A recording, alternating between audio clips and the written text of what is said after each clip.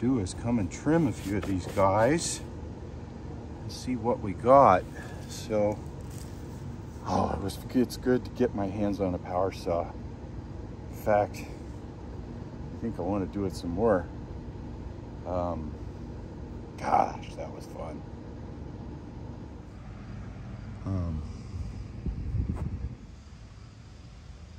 So, swing this a little bit. I think this angle, right off the bat, I think this angle is going to have to change some. It's just a little too fat. And I didn't really thin the handle down very much. I tell you what, this green pin oak is not, it's definitely not Douglas fir. We're fairly sharp. And I mean, this is just some testing. And we definitely have to get, but let's see what we got.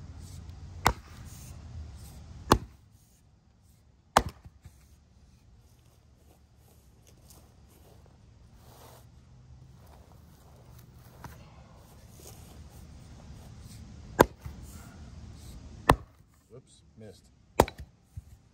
You know, I found that a thinner handle, I can be more accurate with a thinner handle. I'm not sure why, but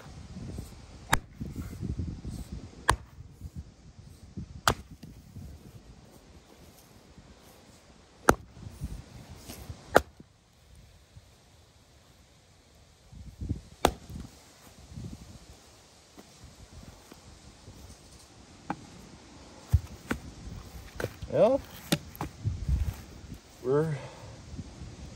this process is going to be interesting because, like I have said, I'm going to try different handles, and this so far, this X is the one that's 3/4 of an inch forward, and then the last one I'm going to try, it's literally like a quarter back to the edge, quarter back to the edge of the pole.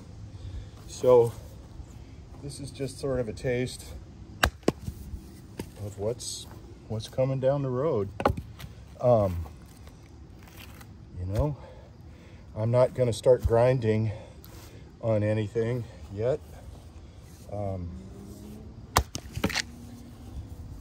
We're gonna put this through its paces and put handles on the other ones and just see where we go.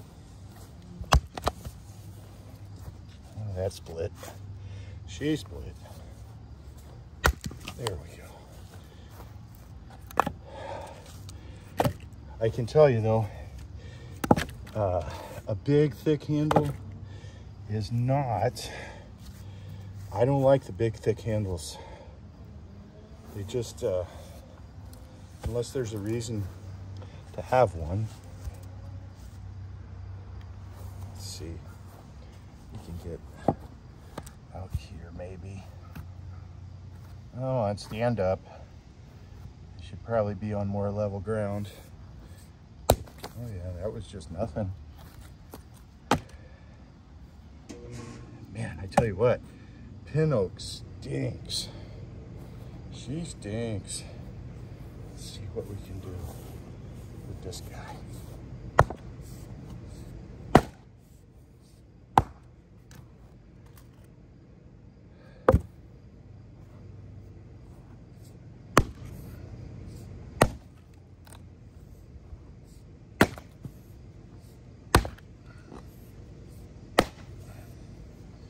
Well, I am really liking that. Really liking it.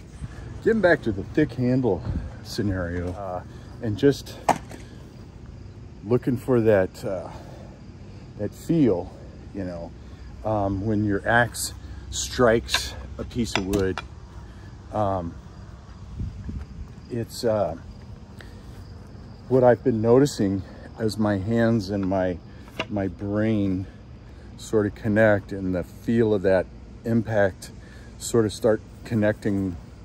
I've sort of realized that the shock wave, the thicker the handle, the more clunkier the handle, the shock wave, it seems to me like it absorbs more of the shock wave. If you've got a thinner handle, like this one,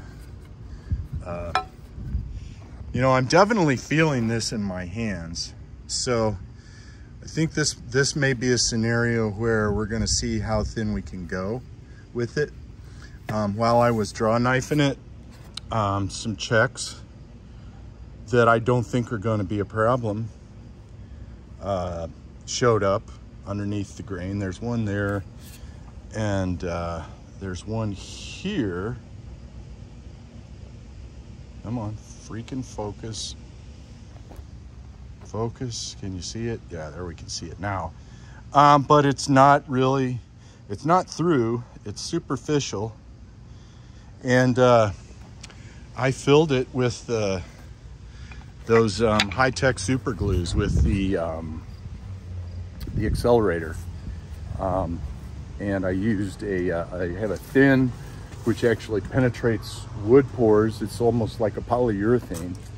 I put that in, and then put another coat of that in, hit it with the accelerator, and then I have some thick, and then at the very end I just kind of laid some thick on top of it and took a thin piece of wood and smeared it, and then hit it with the actuator. And so far so good. Those checks haven't gone anywhere, so we'll see how that holds up too. But it just feels good to get out and cut some wood and split some wood. I haven't had a wood pile in a long time. So the only problem is that oak stinks. It smells like poo. And apparently the flies think it smells like poo too, because they're all over the place. But anyway, just a sample size of what's going down here, and I hope everybody's doing well, and love y'all. See ya.